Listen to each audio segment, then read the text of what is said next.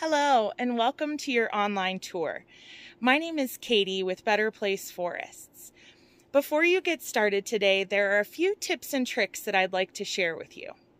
First, have you considered where in the forest you would like your tree?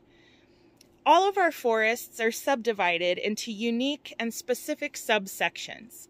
Take a look at each of these subsections and what they have to offer, as you might be intrigued by some of these trees. Maybe you would like a tree that's nearby parking and the welcome center. Or maybe you'd like a tree that's further away from any traffic or noise, tucked away into the deep, dark forest. Maybe you'd like a tree that's nearby lots of wildlife and roaming action. Next, consider your pricing and budget. At Better Place Forest, the larger the tree, the higher the price tag. So as you're moving through this online tour, keep in mind that you can always filter down your search by selecting tree species, size, or even section of the forest.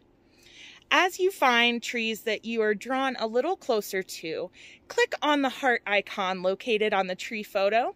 This will add it to a favorite short list.